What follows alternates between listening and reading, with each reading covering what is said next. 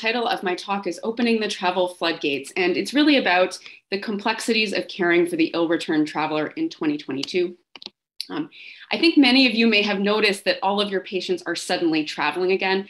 And what we're seeing is that now that the mask mandates are off and now that the return to the United States testing requirements have stopped, we're seeing an explosion in Americans who want to travel abroad.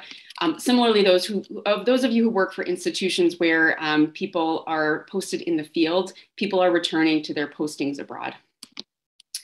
The travel industry has now coined a new term called revenge travel. Politely speaking, revenge travel is effectively about making up for lost time and making up for the experiences that have been missed as a result of the COVID-19 lockdown, although some people do view it as traveling for spite now that as a sort of revenge against COVID. With this also comes new complexities in terms of caring for ill-returned travelers. And one of the inspirations for this talk is a travel tragedy that happened to us in the winter of 2020.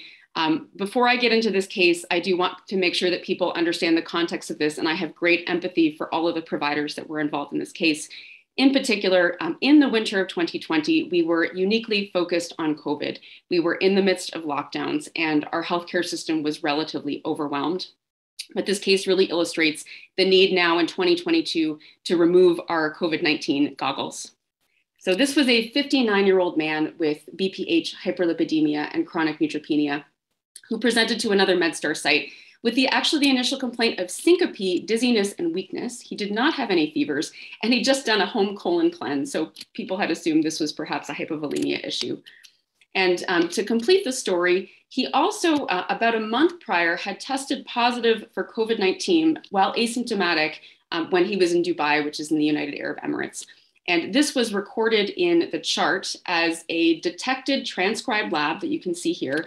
And in a separate section of the EMR, it was noted that this happened 1 month ago. But if you were to look at this suddenly, all it would look like would be that the patient had detected COVID on admission.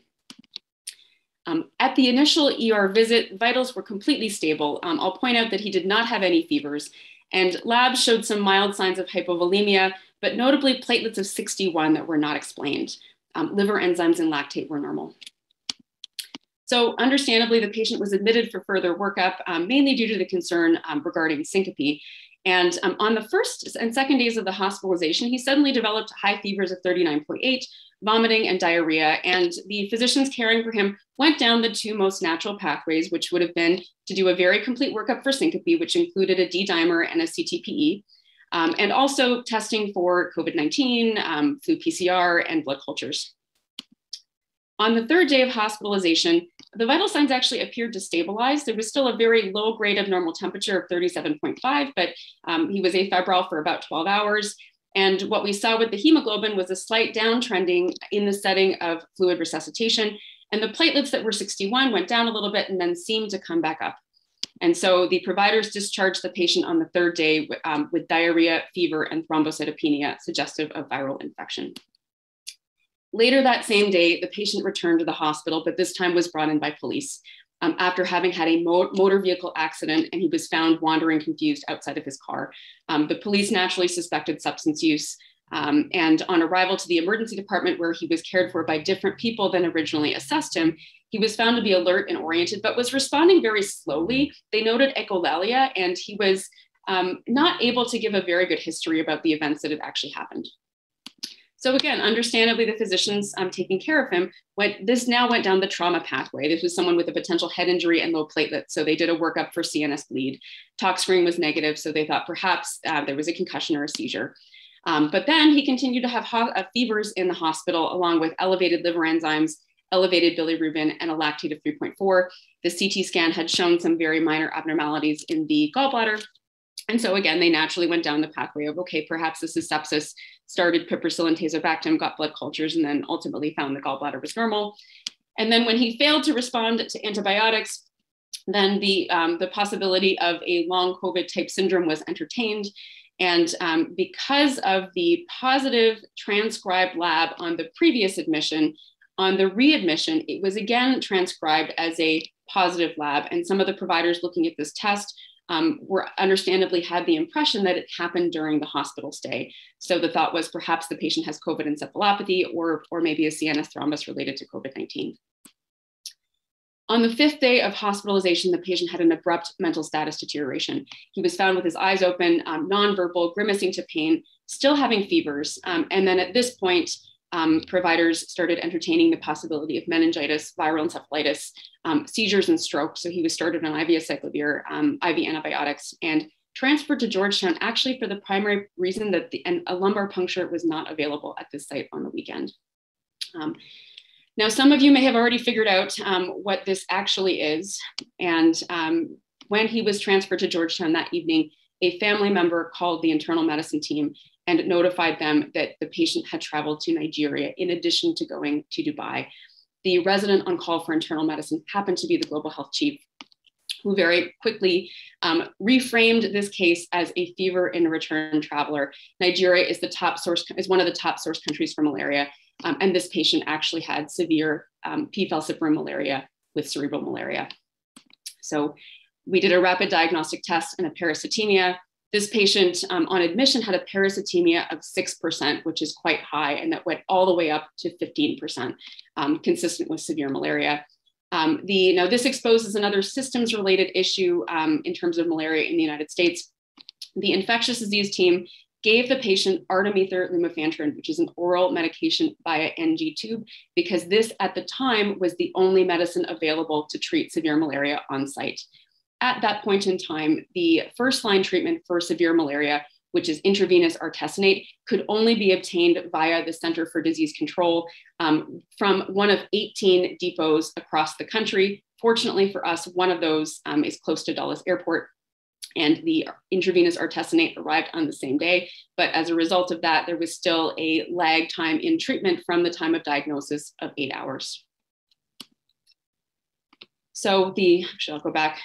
As you can see, the patient's parasitemia declined quite appropriately, but the reason that Plasmodium falciparum is so dangerous is that the malaria parasites actually sequester in the microvasculature and then result in a cascade of capillary leak syndrome and organ failure, which then in the case of this particular patient, despite the falling parasitemia, resulted in intubation, multiple transfusions, DIC, shock, AKI, and then ultimately the patient passed away. So that case is an absolute tragedy. And we actually know that even in a good year pre-COVID-19 in North America, we are quite bad at diagnosing and treating malaria. This is data looking at it many different years in North America, showing that the diagnosis was missed at first presentation by about 2/3 of providers. It took seeing up to 3 doctors to even entertain ordering smears. Many patients got non-guideline based treatment. And for the reason that I just outlined, treatment was often delayed for more than 6 hours. Post-COVID-19, this has become even more of a challenge and even more of a complicated situation.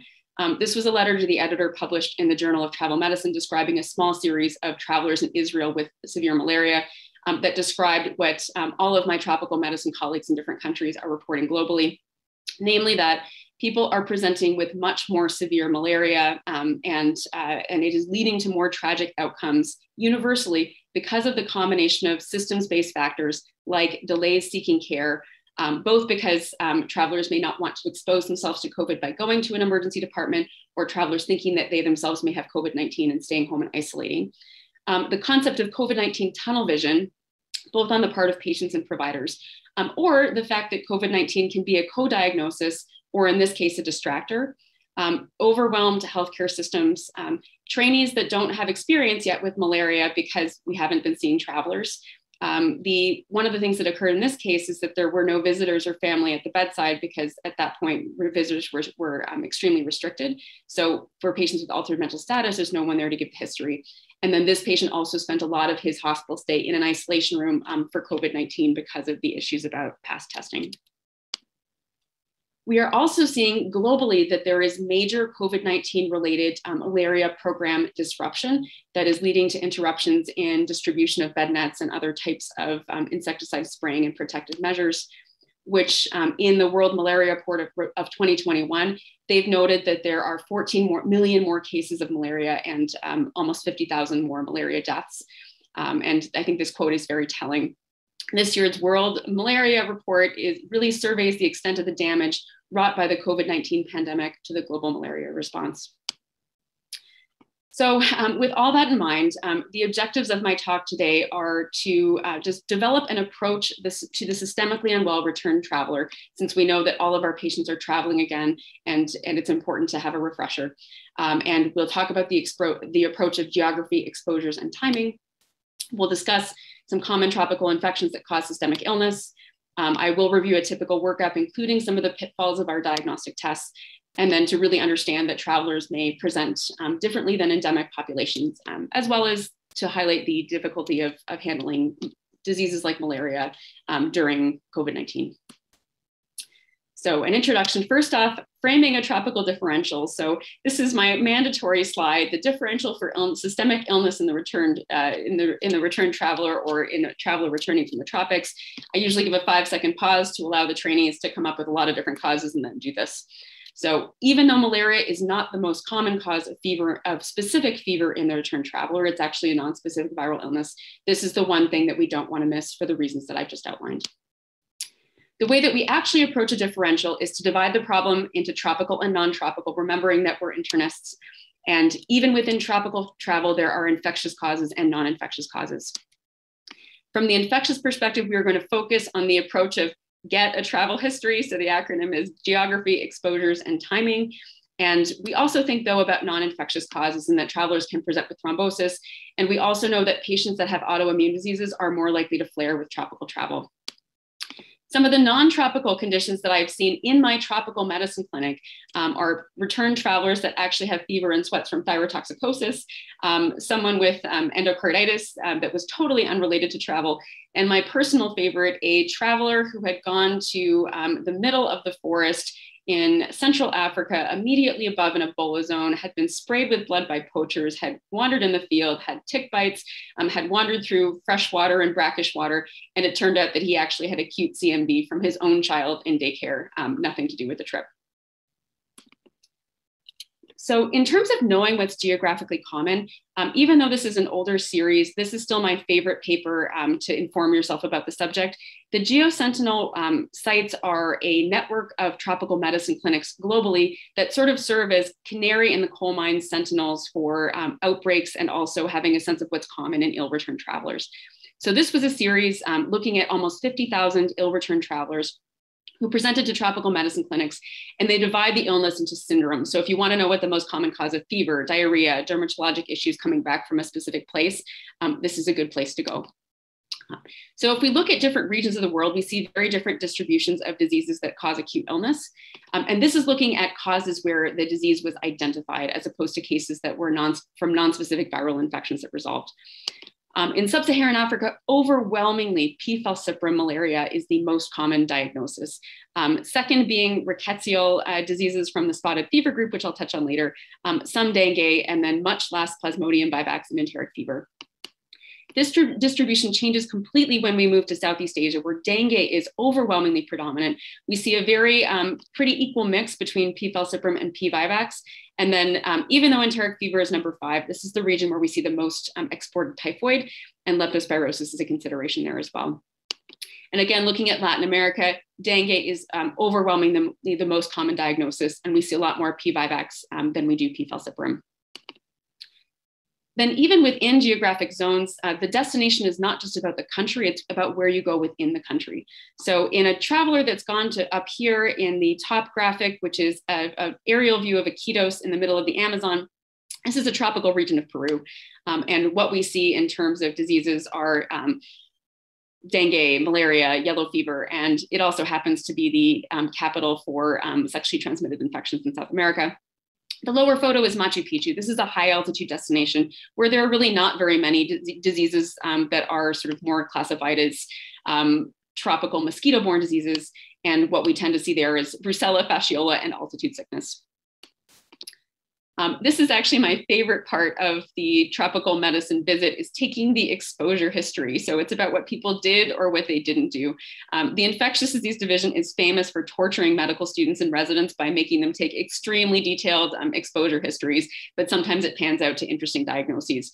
So these are a general list of things that I consider, ranging from outdoor adventure activities. Sex is in bold and highlighted because we do see every year travelers that return from the tropics with acute HIV related to unprotected sex abroad. And then the other very important question is, why did you go on your trip? And the why partly relates to risk stratification. We know that patients who are traveling to visit friends and relatives are special, and they have their own acronym within tropical medicine, the VFR traveler.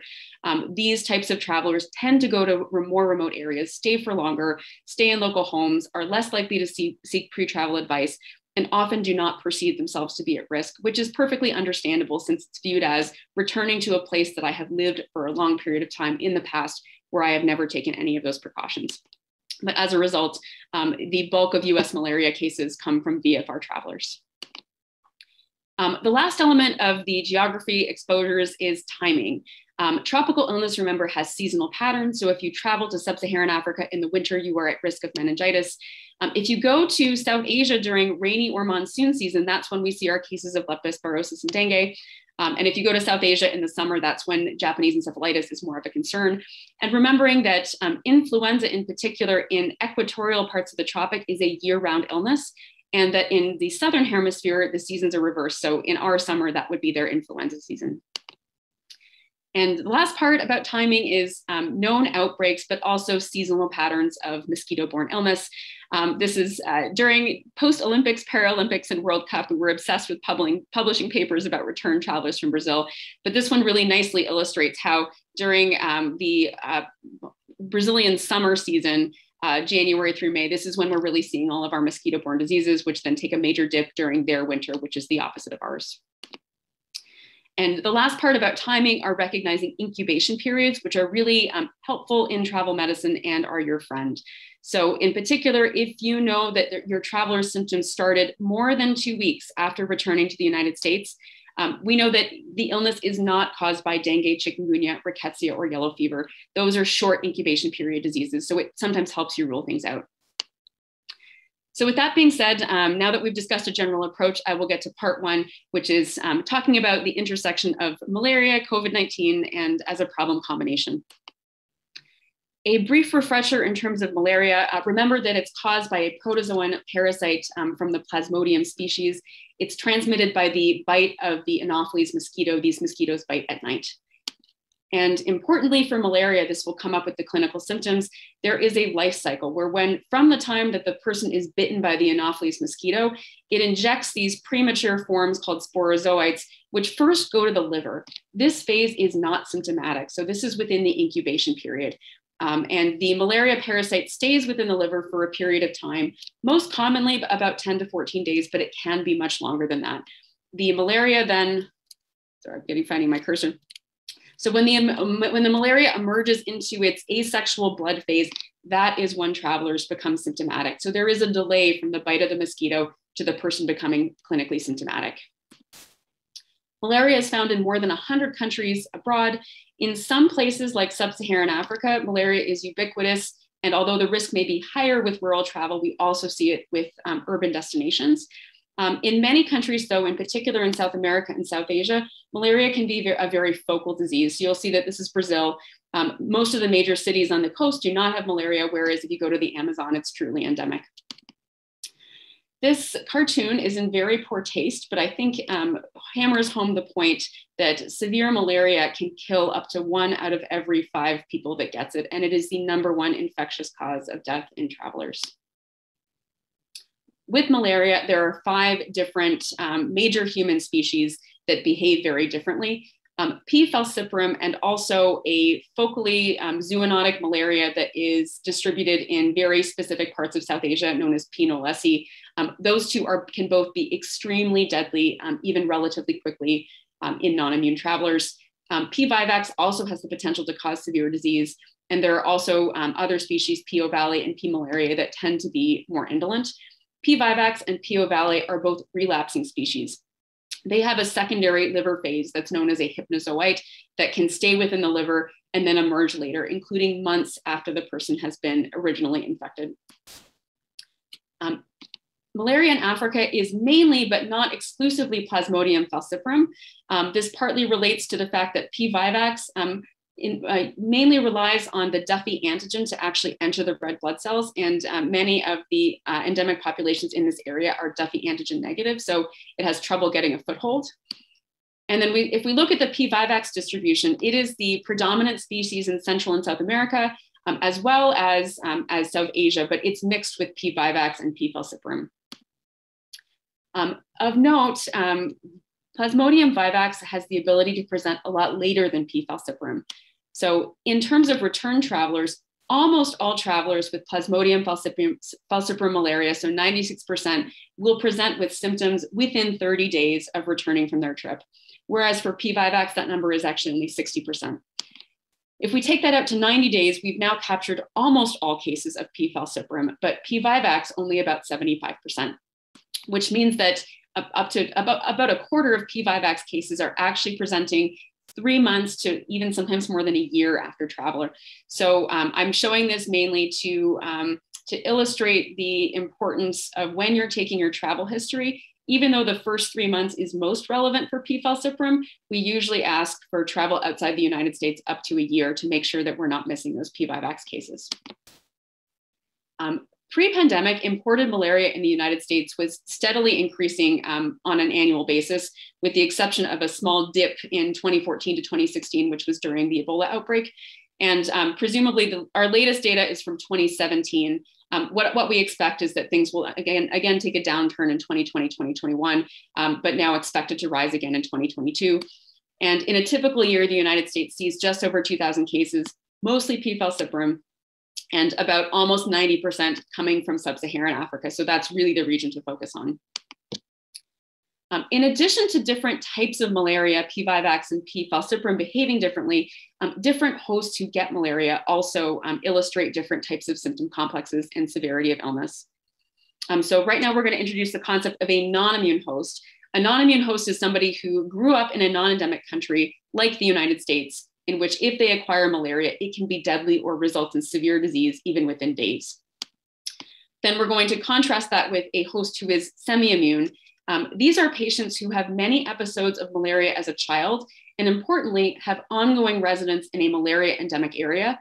And these types of patients as adults can present with low-grade parasitemias with very few symptoms. And in fact, when they show up to hospital with symptoms, they may have malaria and something else. It's important to recognize, though, that if a semi-immune patient moves to the United States, over time, they will lose their semi-immunity and start to behave more like a non-immune host. So many of the patients that we see in the United States who are living in the DC area may have the false perception that they still have that semi-immunity, which they have lost over time. All right, my malaria tip number one, which will come up later, is that malaria is really a diagnosis of the ill return traveler, not just the febrile return traveler. And so although the typical symptom complex are fever, headache, myalgias, malaise, there is a syndrome that can present that is mainly GI predominant with nausea, vomiting, abdominal pain, and diarrhea, which can very easily be confused with acute gastroenteritis. And so even though almost all non-immune travelers are febrile, only about 75% of semi-immune travelers have fever. We don't, in this situation, ignore subjective fever. And in many of the malaria studies, when they're counting that greater than 95%, they're using as a threshold 37.5 as a definition. The second part of this is that fevers in patients with malaria can be intermittent, and they can also be interrupted by medications that are antipyretics, so Tylenol and NSAIDs. Do not expect fevers in non-immune patients to be cyclical. So people learn from the medical school textbook that fevers may be every 48 hours or every 24 hours. That is a feature of malaria in patients living in endemic areas where they can have malaria for more than 7 to 10 days, which is about the amount of time that it takes the parasite to kind of start synchronizing its life cycle and result in that periodic fever. But we don't see that in non-immune travelers because by days 7 to 10, they're critically ill and may not survive. And then, right, we've mentioned that primary symptoms can be gastrointestinal. And then we also need to be really aware of the intersection between COVID-19 and malaria. People are also reporting COVID-19 and malaria as a co-diagnosis, which makes sense if you think about someone travels, they get off an airplane. COVID-19 has a pretty short incubation period, so they may present with COVID symptoms early, even a couple of days after returning from the flight. Malaria, as a longer incubation period disease, might come out a week or 10 days later, but at that point, the fevers may be mistakenly attributed to COVID. So you still have to bring the person back and test them for malaria if they've been to a malaria zone. Tip number 2 is that if you see a return traveler that has low platelets or leukopenia, but in particular low platelets, that's the most common CDC abnormality and is really a tip-off. Many travelers don't initially have anemia, both because it's either early malaria in a non-immune host, or the person may be hemoconcentrated because of volume depletion, and the liver enzymes are often elevated. So these are the 2 tests that we use to diagnose malaria at point of care. So on the left, you see your thick and thin smears. The thick film is to really diagnose malaria. So it's a much more concentrated volume of blood where it's easier to see parasites. The thin film is more about establishing the species based on the morphology. And that's what we use in the United States to calculate the percent parasitemia, which gives us the burden of infection. On the right, this is a rapid diagnostic test. And I'm using the trade name, the Binax now, because this is the only FDA cleared test in the United States. This test gives us a very fast answer. You read it in 15 minutes. And in the United States, it's more sensitive for P. falciparum than the thick and thin smears. And importantly, for reasons I'm about to describe, in order to truly rule out malaria, we need to do this at least 3 times and at least 12 to 24 hours apart. And I'll illustrate that with a case that came to Georgetown a couple years back. This is a 47-year-old man with sickle cell trait who was born in Cameroon and has lived in the United States for a long time. He presented to the ER with 3 days of fever and vomiting and said, "It feels like I have malaria." His platelets were low, his hemoglobin was 11, and he'd just gotten back from Cameroon. So this is, as Dr. Copeland's joke, he was wearing his "I have malaria" t-shirt. But we did his thick and thin films as well as his Binax test in the emergency department, and both were shockingly normal. So we admitted him and repeated the thick and thin film 8 hours later, which found a 0.2% parasitemia, which is fairly low grade. We asked one of the technicians, who is an expert technician in reading malaria slides, who has worked a lot in an endemic area, to reread the overnight film, and a 0.1% parasitemia was actually missed. So the moral of the story is that both the smears and the rapid diagnostic test can miss early malaria with low parasitemias. And this is an issue in particular in non-endemic settings where the smears have a lower sensitivity because our technologists don't see that many malaria cases. So we know that they sometimes miss low-level parasitemias, the species can be misidentified, and the percent parasitemia may not be fully accurate. Before we discuss the Binax now, of course, everybody's a lot better at reading these lateral flow assays because, of course, everybody's self-testing themselves with their COVID rapid antigen tests all the time at home. But I need to tell you a little bit more about this one before we talk about its benefits and disadvantages. So in the Binax now malaria test, you see the C at the top as the control line. The T1 is known as the PF or P. falciparum band. It measures the reaction to the HRP2 antigen that is only found in P. falciparum. The T2 band here is a pan-aldolase band, which may be positive in any of the malaria species, including P. falciparum. But if it's positive, it can be either that the person has P. falciparum along with the T1 band, or they may have co-infection. So this test is really useful for diagnosing P. falciparum quickly. Its sensitivity is over 95%, but of note, the sensitivity may decline to 70 to 75% in patients who have very, very low parasitemias. The second part of this is that this T2 band only has modest sensitivity for picking up Plasmodium vivax and very poor sensitivity for picking up any of the other malaria species. So as a consequence, this rapid diagnostic test, though very useful, can miss early P. falciparum malaria and can also miss other malaria species. And so now we'll introduce the concept of the pyrogenic density, which is the level of parasitemia where people develop fever. In non-immune travelers, so this is your US-born patient, they can become symptomatic with malaria at very, very low parasitemias and may present with fever with something that would not be detectable by either the malaria smear or the rapid diagnostic test. So I'm putting up some MedConnect here just because it's something that can be a significant issue for people. Most of the time, malaria is an emergency department and inpatient disease. But there are times that you may be in an office setting where you have a lower suspicion for malaria, but it is on your differential and it's important to rule out. You can, at Georgetown Hospital, get same day malaria smears and rapid diagnostic tests as an outpatient within a 2-hour turnaround time through the inpatient lab. The way that you do this is you type in malaria, you see 2 options come up. And if you're ordering a malaria smear, the key here is that you have to change the collection priority to stat, and the person must collect it downstairs at the Gorman lab. If you change it to stat, you will get that 2-hour turnaround time.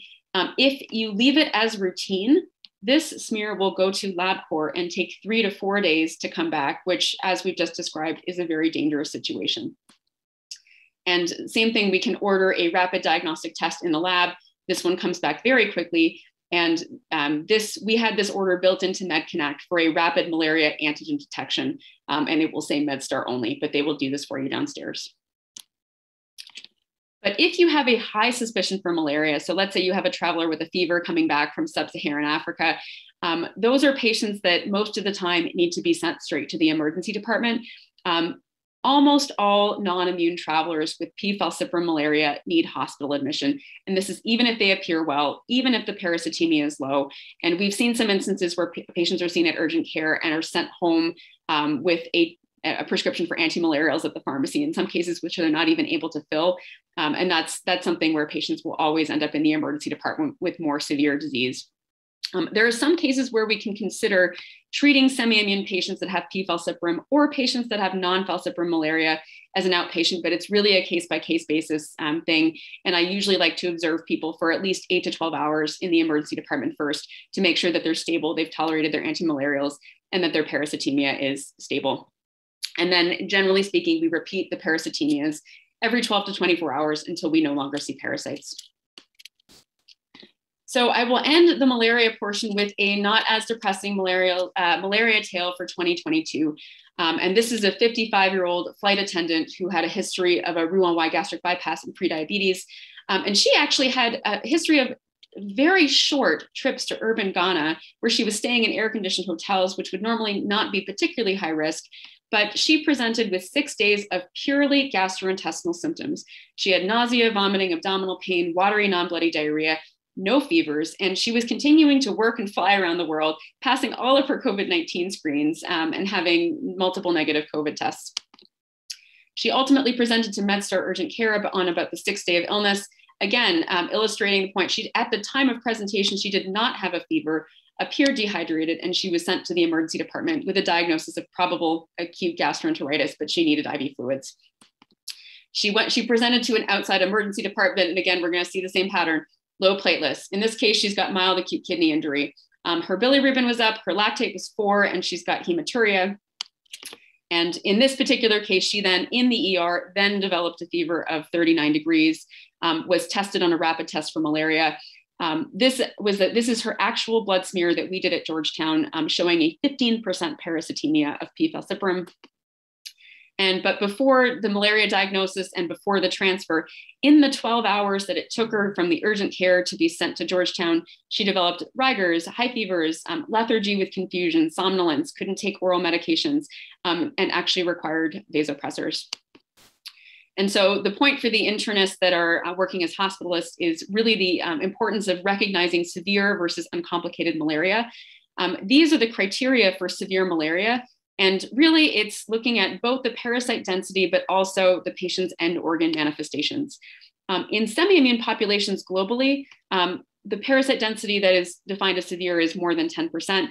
In travelers, the CDC says 5%, but in actuality, you may see some of these severe end organ manifestations in travelers that even have a 2% parasitemia. And again, as illustrated by this case, patients can deteriorate quite quickly. So in April 2019, intravenous artesunate was approved as the first-line treatment for severe malaria in the United States. It results in really rapid parasite clearance. and it replaced the older drug quinidine, and this was a good thing in that intravenous artesunate actually decreases mortality from 25 to 35% compared with intravenous quinidine. But the issue was that intravenous quinidine was locally available in the hospital, whereas artesunate was not FDA approved, so had to be acquired from the CDC. In 2020, a company was formed in order to allow the commercial distribution of artesunate in the United States, which was then FDA approved. And the idea was that it would give patients access to a life-saving drug immediately so that we wouldn't be waiting to get artesunate from a CDC depot across the country. And a company called Amavas was formed for the unique purpose of actually commercially being able to market this medication. But the real issue is the cost. So intravenous artesunate costs about $5,000 per adult dose, which means that for the first 24 hours, that's about a $15,000 price tag. And if purchasing the medication from this company at the point in time that a patient has malaria, the distribution time is somewhere between 12 hours to 5 days. So again, that's not going to work unless it's on formulary. So I would specifically like to thank Lan Duong and Clara Ni, who are our two pharmacists who have both advocated to have this medication on formulary at Georgetown, and also were involved in developing the clinical practice guidelines for the hospital. We now have intravenous artesunate on formulary at Georgetown. There is a limited supply that is always available in the pharmacy. The criteria is for severe malaria in patients that are not tolerating orals. And as a result of this, I think this probably saved this recent patient's life. From the time that she was admitted to Georgetown, she got her intravenous artesunate within about 30 minutes, which is pretty astounding. So she did extremely well. She got the standard course of intravenous artesunate. When her parasitemia came down, she was switched to oral medications. She decreased quite quickly, and she was discharged after 8 days of treatment. So the moral of the story about malaria is that we need to start asking all of our sick patients about travel. Flu-like and gastrointestinal symptoms may be prominent, so don't get fooled. When you do malaria testing, it needs to be stat, and it needs to be repeated if the first one is negative. Outpatient treatment is really the exception. And now that, thank God, we have IV artesunate on formulary.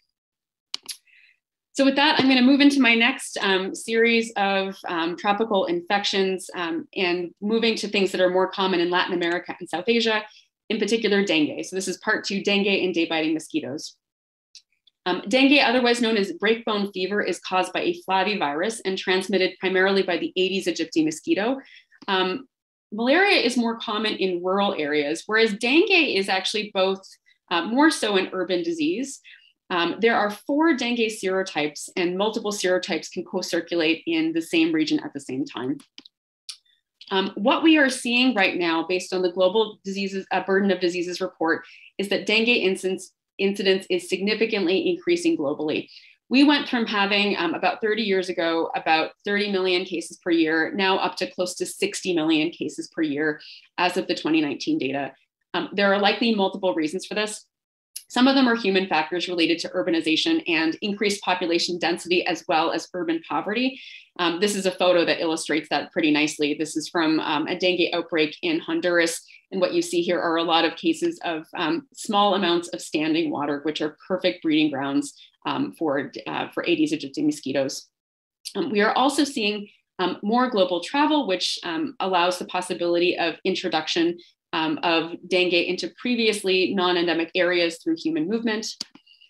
And then the last part related to climate change, that generally speaking, there is a predicted shift in the distribution of dengue and malaria.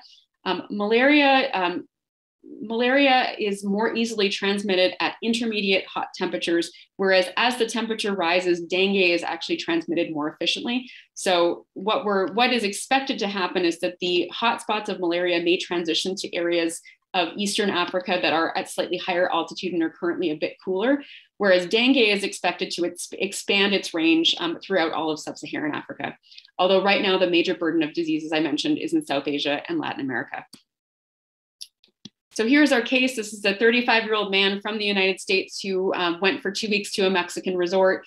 He started feeling unwell on the plane on the way home, developed high fevers with headaches and myalgias. And then at the point that we saw him in tropical medicine clinic, for the past 24 hours, his fever had just resolved. this new rash had just appeared and his hands and feet were now swollen. You can see this nice handprint that's formed that has resulted in, you can see this with the rash. So what do we do now? So dengue, Zika, and chikungunya are all have very common features. Dengue and Zika are, of course, flaviviruses, and chikungunya is an alpha virus. All three of them result in a similar constellation of fever, headache, myalgias, and rash. The incubation period for all of them is short, typically 3 to 5 days. And the rule with dengue is the systemic illness comes on in 1 week and gone in 1 week. So this is not a cause of prolonged fever of unknown origin. This is an acute illness. Clinically speaking, it's very difficult to tell the difference between these three things at the time of acute presentation. All of them can have fever, although in Zika, it's more likely to be absent. Zika really commonly presents with rash, but we still see it in dengue and chikungunya. Zika is the one that is likely to result in conjunctivitis. With arthralgias and arthritis, with dengue, it's more myalgias, and we tend to see the frank arthritis with chikungunya and sometimes Zika. And the headache for dengue is classically retroorbital. The main point of distinguishing between the three viruses is understanding which complications are of potential concern. With dengue, we worry about severe dengue or dengue shock syndrome, which results as a result of third spacing, shock, and bleeding. And important to note, for people that acquire dengue, if they are then reinfected with a different dengue serotype, they're at higher risk of developing severe dengue. With Zika, we all know about congenital Zika syndrome. There's the potential for sexual transmission and a rare risk of Guillain-Barré syndrome. And with chikungunya, the real issue is acute and then followed by, in some cases, debilitating chronic arthritis. Dengue, the course of illness is really it's a biphasic type illness where in the early febrile phase, what we see are often high fevers, this is when patients are viremic. But the key period to focus on is actually this one period known as the critical period, which happens from about 24 to 48 hours after the person's fever goes away. So that's really the part to focus on. And this is when people may develop severe dengue. They have the drop in platelets and the rise in hematocrit related to third spacing. This is the classic dengue rash that we often see during the critical period. And you'll note these sort of islands of white sparing. This is really classic, although not specifically pathognomonic for dengue. And the important thing with severe dengue is to watch out for the warning signs. So these are signs that somebody may be progressing towards a more severe trajectory that we see during the critical period, in particular, abdominal pain, vomiting, lethargy. And this is also the time point that we see that rapid increase in hematocrit and decrease in platelet count. Severe dengue is caused by severe plasma leakage that results from a capillary leak syndrome, and that can also develop hemorrhage, end organ damage, and shock. This used to be called dengue hemorrhagic fever, but we've changed the name in part to reflect that hemorrhage actually is not what happens in the majority of patients. It's rare to have travelers that have life-threatening dengue, but up to 20% of travelers will require hospital admission for supportive care. And as I mentioned, severe dengue is more common if you've been previously infected with a different serotype. The key aspects of management for dengue is that they can be followed as an outpatient if you have someone who's reliable, young and healthy, and doesn't have warning signs, but this needs to be reassessed very frequently, particularly during the warning period. And you'll see underlined here, Tylenol for pain, no NSAIDs, and particularly because of the low platelets. All right, chikungunya comes from the Makonde word for that which bends up, which has to do with how patients hold their hands. So with chikungunya, patients will often develop arthralgias or actually frank arthritis with effusions beginning about 2 to 5 days after the fever starts. The arthritis tends to be symmetric and bilateral and tends to affect peripheral joints more so than proximal joints, although it can affect any area of the body. And it's really older travelers that are at the highest risk of developing this chronic and very debilitating arthritis that can happen after the fact. And again, NSAIDs are actually the treatment of choice for this arthritis initially, but you have to start with Tylenol until you're sure that the person doesn't have dengue and that they've recovered from the systemic illness. The diagnosis of all three infections in the United States is usually confirmed after recovery, and this has to do with some of the limitations of testing. So looking at the timing of things, actually, I'm just going to put up this graphic. So What we see early in all three infections is the viremia happens early. So in the first week, the test that is most likely to pick it up is actually a PCR. And with dengue, there is a test called the NS1 antigen that is very good at picking up the virus within the first week. The issue with these two tests is that they're both tests that in the United States need to be sent to reference laboratories. So they're good to send, so you can confirm your diagnosis, but you won't get them back until the patient's recovered. The dengue serology, so the important thing to be aware of is that the IgM will not even show up until at least the fourth day of illness. And even at day 4, which most patients have shown up for care at this point, the IgM sensitivity is only about 50%. So one of the most common things we see are people saying that they've ruled out dengue because of serology, but serology that was done too early. So if you suspect it and want to confirm it later, you need to repeat convalescent serology. So in terms of our case, this patient actually, although they had swollen hands and feet, this was dengue, not chikungunya, and the person had entered the critical period where they developed swelling as a result of third spacing, but they were treated with supportive care, Tylenol, no NSAIDs, and recovered beautifully. I'll say a couple of words about this as a direct request from one of our internists who has been starting to get consults about the dengue vaccine. So the dengue tetravalent live vaccine, otherwise known as Dengvaxia, is becoming available commercially in 2022. However, this is not an adult or pediatric travel vaccine. It is uniquely approved by the FDA for children between the ages of 9 to 16 who are living in a dengue endemic area. And the impetus for developing this in the United States or having it commercially released is that there are many dengue endemic areas like Puerto Rico, US Virgin Islands, and American Samoa, for instance, that may benefit from this vaccine. And this is really the most important point, is that this vaccine can only be given to a person who has an absolutely solid laboratory confirmed evidence of previous dengue infection. And this is because of the phenomenon of antibody dependent enhancement, where people with past dengue are more likely to develop severe dengue with their next infection. For people who have never had dengue before, the vaccine can act like the first infection and actually make them more likely to have severe dengue if they go to the tropics and get infected. So that's a big problem. And so people wonder, well, can't I just send dengue serology on my patient to see if they've had dengue? The requirements for this are more stringent. To prove that the person's had dengue, they either need to have had a proven positive dengue PCR, a proven positive NS1 antigen, that would have been during an acute infection, or positive results on 2 different dengue assays of a specific type in a 2-step testing algorithm that has a high specificity for dengue. Our commercial dengue serology cross-reacts with a lot of other flaviviruses, including West Nile virus, which is endemic in the United States. So the recap for dengue, Zika, and chikungunya: these are short incubation diseases. They all present with fever, headache, rash, arthralgias, myalgias. The IgM misses early infection. And dengue, we want to look for warning signs and start with Tylenol, no NSAIDs for pain and fever. Okay, now I will come to my last travel-related infection, part 3, what else is hiding in the grass? This is a case that I saw about 3 weeks ago of a 28-year-old man who was working on environmental projects in rural Zimbabwe in the early summer. He was walking through the grasslands, he visited archaeological ruins, and then on about the 10th day of his trip, he started feeling feverish, but of course didn't have a thermometer, had myalgias and fatigue, and then noticed some new lesions on his legs in the outer thigh and the left groin. And here are some of the representative lesions. So you can see that there's a red halo. They were at different phases of evolution. So this was more of a papule, it was a little bit raised. And this one, there is a black center known as an eschar. Now, of course, right now, we're all taking travel histories because everybody is more concerned about monkeypox. That's not what this is. This is a classic case of spotted fever group rickettsiosis. I should also mention, actually, he had bilateral inguinal lymphadenopathy. So this is Rickettsia africae.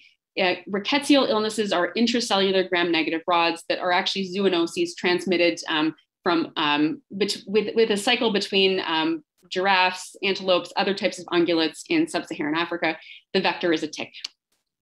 And so this is the amblyoma tick that is found throughout Africa, but this one is a particularly aggressive biter. So often patients will have multiple eschars because of having multiple tick bites. And although it's present all throughout Africa, this is really the distribution where we see most of the cases coming from in the United States. I should also mention, though, that this tick doesn't attach for as long as Ixodes ticks, and can be very, very small. So only about 20 to 40% of patients actually report a history of a tick bite. This illness is actually a lot more common than people realize. It's actually the most common cause of fever returning from Southern Africa, and particular safaris and game parks. Right now, in terms of our travel boom, I am seeing a ton of patients that want to go on safari in Africa. So I think we'll be seeing more of this. In prospective series, they've actually measured an incidence at 4 to 5% of return travelers from the safari game parks. These can be very short trips, and the primary risk factors are hunting, because of course people are sitting in the brush waiting for animals, travel during the summer, and going to Southern Africa. So in prospective series, the most common constellation of symptoms are actually non-specific fever, headaches, and myalgias, in particular of the neck muscles. And a lot of patients actually did not have eschars. The percentage ranged from 50% in the prospective series, which I think are more reliable, to in some of the retrospective series, almost all patients having these inoculation eschars. And it was also fairly common for patients to have more than one because of these really aggressive biting patterns of the ticks. And it also presents a lot with regional lymphadenopathy, hence the potential confusion with monkeypox. So here are some classic examples of the eschar. In panel A on the left, this is a classic early inoculation eschar that will usually evolve towards more like panel B. The diagnosis is again often made in retrospect because serology takes up to 4 weeks to convert, and sometimes even longer. And our commercial serology takes advantage of a cross reaction with Rocky Mountain spotted fever. So to get more specific assays, we have to actually go to reference labs. You can biopsy the eschar and do PCR and immunohistochemistry, but practically speaking, most of the time the diagnosis is established based on clinical features, epidemiology, and also we end up having to treat with doxycycline before knowing about the diagnosis. And fortunately for this one, the treatment is actually easy. It is with doxycycline. Patients tend to improve very, very quickly, typically within 48 hours. Duration of treatment is a matter of debate, but typically somewhere between 7 to 14 days. And this is what the patient's eschar looked like on day 3 of doxycycline. So the red halo around it was starting to recede, and the beginning of the eschar was beginning to heal, although the full healing can take a couple of weeks. So I will end on 2 other general things to be aware of. 34-year-old man from the Philippines presenting with fever, malaise, conjunctivitis. This is what Koplik spots look like, and a generalized rash. So namely that we are seeing a lot more measles and are likely to see a lot more measles as a result of decreased immunization practices among parents. And be aware that there is a birth cohort in the United States that is under-vaccinated who, as part of their routine immunization series, only received 1 dose. And the second thing to be aware of, that there are increasing reports of gram-negative resistant infections and colonization in people who are traveling. And this is a study known as the COMBAT study, where they showed that in particular from South Asia, up to 75% of travelers were returning with, just on their person, colonization with multi-drug resistant ESBL gram-negative bacteria, and particularly if they took antibiotics abroad. So with that, I will mention my last couple slides. My routine workup for the ill-returned traveler is a general CBC, electrolytes, urinalysis, and then making sure that anybody that's been to a malaria zone gets their smears, remembering that influenza is a year-round illness in parts of the tropics. And then the rest of the workup is really informed by the epidemiology and the exposures. And again, don't forget you're an internist. It might not be tropical or infectious, and they might have COVID-19 and something else. So with final thoughts, inform your differential based on geography, exposures, and timing. A 1 negative malaria test does not rule it out, and we need to have a very high suspicion for that. Watch for warning signs with dengue and rickettsia. All travelers to the South American game parks need a close skin examination looking for the eschar. And the most important thing really is that now that our patients are going abroad again and we have American globetrotting, we need to all make sure that we're taking our travel histories again. And with that, I'll say thank you. And I think I left a couple minutes of these questions.